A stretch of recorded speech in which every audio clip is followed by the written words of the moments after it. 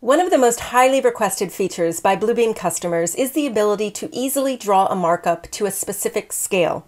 In Revu 2015, our new Sketch Tools features now allows you to create markups to scale.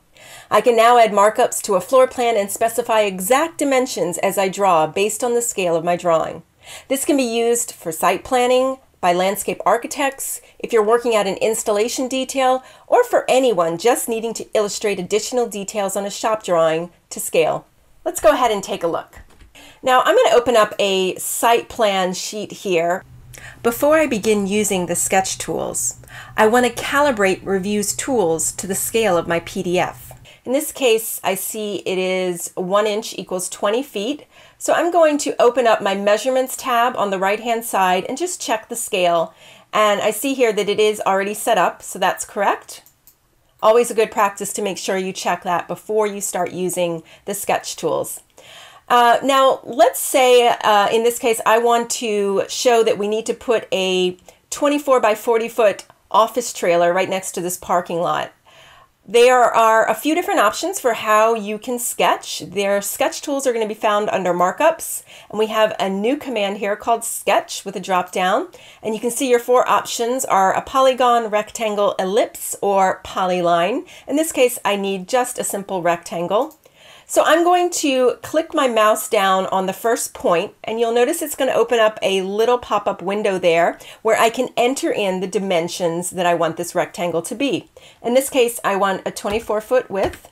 And as soon as you enter in that first number, all you want to do is hit tab, hit nothing else, and that will tab over to the next dimension. In this case, I want a 40-foot height. And my rotation is going to remain 0 when I'm done, and I want to place that sketch tool down on the PDF. Just hit enter, and we have it drawn now 20 foot by 40 feet.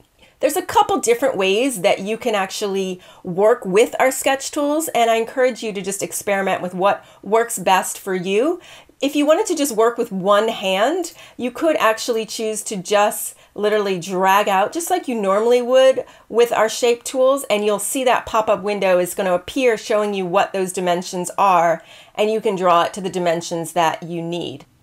In this case, I have snap to markup set up, so it's actually snapping to that existing markup there.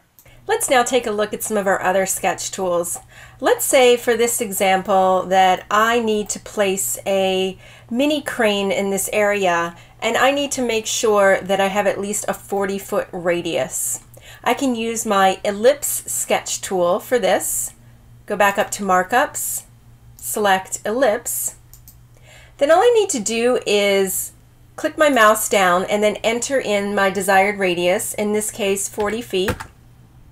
And that's going to hit enter, and that's going to place the ellipse with the 40-foot radius down onto my drawing. You can also use the polyline tool for drawing pretty much any shape you need. For this example, I'm going to open up a different drawing. And let's say I want to make some notes on this installation detail to send off to someone, and I want to show that we really need a 1-foot extension on this parapet, so I'm going to actually add that onto this existing drawing here. I'm going to use the polyline for that. Before I do that, I actually want to double check, since I did open up a new drawing, I want to double check the scale. It's currently 1 foot equals 1 inch, and I'm going to check that and see that yes, it's already set up and stored in the page here. I'm going to select my polyline tool. So I'm going to click my mouse to place the first point down. I want this to be 1 foot in length, and in order to make the line go up, I need to set the rotation to be 90 degrees. I'm going to hit enter, and that's going to place that first line down. Now when I want the line to go across, I'm going to enter the width. In this case, it's going to be 1 feet also. And the rotation is going to remain 0. I'm going to hit enter to place that line down. Then I want that line to go back down, so I'm going to hit 1 feet again. And to make the line go down, I'm going to set it to be -90. And that's going to place that line down. I'm going to hit enter and then enter a second time to place that polyline down onto this drawing. I can then go in and add a call out and make any sort of note that I need to make.